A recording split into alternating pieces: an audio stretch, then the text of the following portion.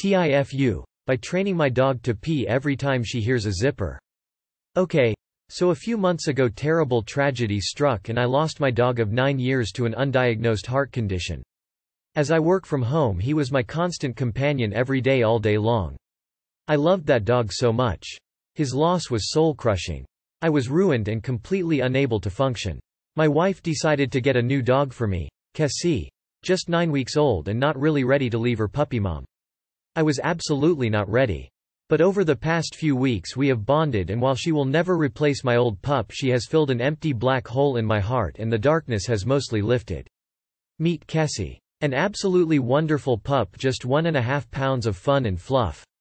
She will never be much more than 4 pounds, but she's such a bright little thing.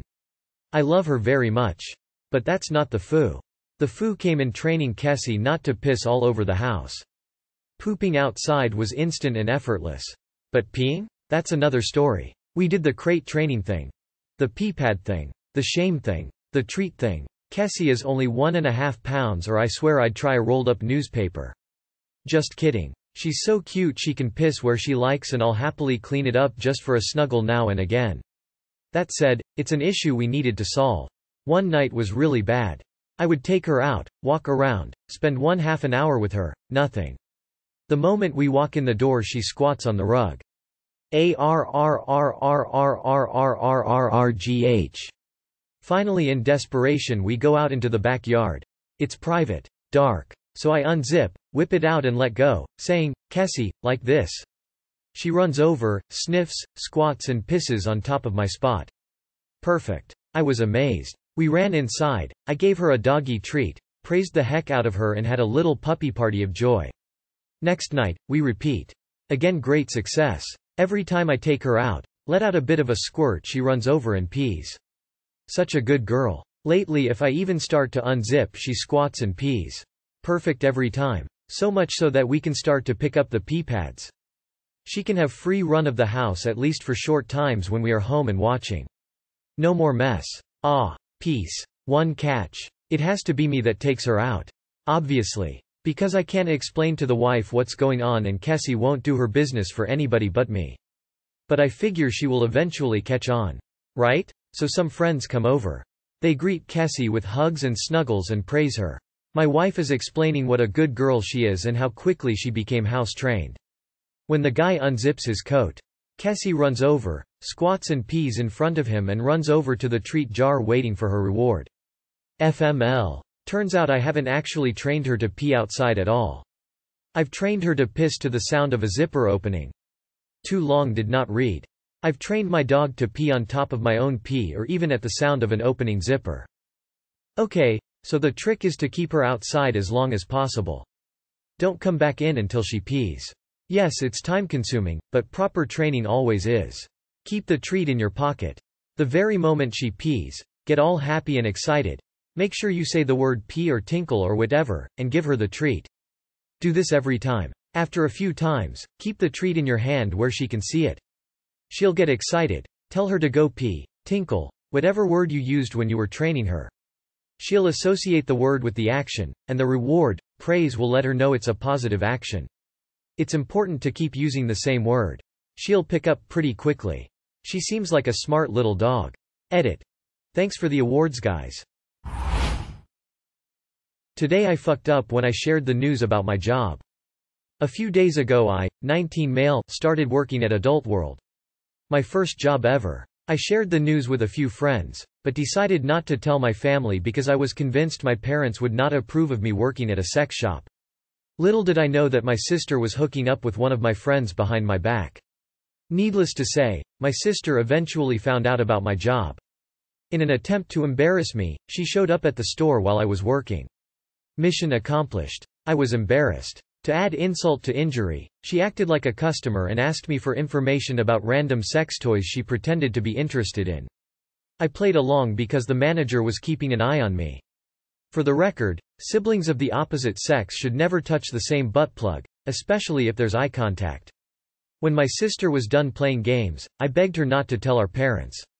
She promised. I should have stopped running my mouth at that moment, but I had to know who talked. I made her tell me, which pressured her to come clean about her relationship with my friend. She got upset and left. The following day, aka yesterday, my mom appeared in the store. Of course my sister didn't keep her mouth. Probably out of spite. My mom wanted to know why she had to find out from someone else about my job. I said I didn't think she would approve. My mom said she approved, as long as I could get her a discount. The fuck, mother. I thought she was joking until I had to bag some of the products she literally purchased. If my dad shows up as well, since it seems to be a family thing, then I might fucking fire myself. TLR got a job at a sex shop. Wanted to keep it a secret from my family. Failed. My sister visited me at the shop. An obvious attempt to embarrass me. She succeeded. Next to show up was my mom, who actually bought sex toys with my mandatory assistance. With parents like this, who needs an uncle? Your mom is awesome and supportive. Your sister is average little sibling asshole. You're a lucky one. Honestly, good for you, man. You have an open-minded family who supports you. Most people aren't nearly as fortunate. This is the perfect opportunity to embarrass them, not yourself. Next time at the dinner table, with extended family, ask them how their sex toys are working out. Let them know about new lubes or ass ticklers they might be interested in, etc., etc. First rule of merchandising. Be proud of the shit you sell, and sell it well. TIFU, by talking bad about a cult in my hometown. Yikes. Normal day at work, boring and uneventful as usual. Friend at work was discussing video games, asked for his gamer ID so we could play some later. It's the same name as a famous cult leader. The one who had the people drink the Kool-Aid that made them sleepy. We got on a tangent about Jonestown, Waco, and then I brought up a cult that live on the property of an abandoned haunted house that's situated in a cave. Another coworker in the room became very upset at me for insinuating that it was a cult. I said, it sounds a lot like a cult from what I've read and seen on TV about it. She became very upset and told me I didn't know what I was talking about. I thought that was weird, so I searched for them online again after not doing so for many years. Guess whose photo is on an interview piece done about the cult? My coworker. I feel significant other fucking bad guys. I basically just shit-talked this girl's whole community. I'm going to apologize for what I said. Maybe I should just keep my mouth shut. Ouch. Too long did not read. I talked bad about a religious group in front of my coworkers and found out that one of the members of that group is also one of my coworkers, and it's very awkward. I want to apologize, but I feel so awkward about it. People in cults should be made aware of how the outside world perceives them. Yeah, the part of this story that was interesting was the abandoned haunted house situated in a cave, and I feel like that's the story I need here. If it's an actual cult, don't feel bad.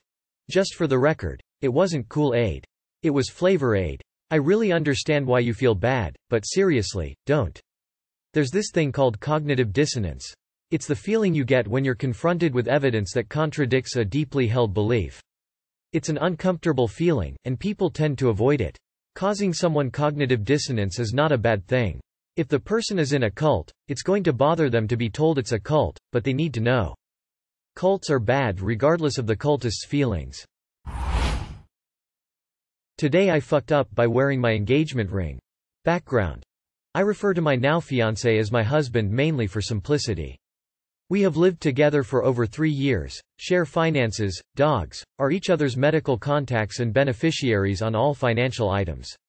In effect, we have a marriage without the piece of paper, and it confuses people less when I refer to him that way. My fiancé has been trying to propose to me for the past 3 years. He has had at least 4 different attempts, but at each attempt I have something happen that fucks it up. We had picked out my engagement ring about 3.5 years ago, and we had gotten my ring sized and everything at that point. This is important later on. I didn't know when the proposal was happening, but we were serious enough at that point that I knew it was. However, and I know this is some nonsense on my part, every time we took a step forward in committing to each other, my abandonment and commitment issues would resurface. My fiancé was always patient and would sit with me through multiple anxiety and panic attacks on things like our first home purchase, our first dog, our first car, etc. For the first proposal attempt, he booked a romantic getaway in the mountains for the two of us. It was very well thought out and so romantic. Unfortunately, at that point I had pretty bad abandonment and commitment issues. As soon as I was suspicious that he was proposing, I had a several-day anxiety and panic attack. Long story short, he didn't propose then, but we did decide to move in to test things. For attempts 2-4 he would always try to appeal to my outdoor seaside and would take me backcountry camping or hiking. At this point I trusted him implicitly and had dealt with my issues. I desperately wanted to have our ring on my finger more than anything because of what it meant for us to have overcome those psychological hurdles. Now on each of those occasions something would always go wrong. I would get injured, accidentally pee myself due to a bad latrine setup, and chronic aura migraine flare-ups. All things he later claimed were not the way he wanted his proposal to go, even if he had been able to salvage the trip after that. This man never gave up. Now for his final attempt he decided he was done playing around. He Jedi mind tricked me to agreeing to travel to Cozumel on a week-long all-inclusive vacation to relax as our first post-COVID vacation. Seeing his enthusiasm made me agree even though I hate traveling. After an eventful first 3 days on the island, my darling, patient beaut of a man proposed. Obviously I said yes.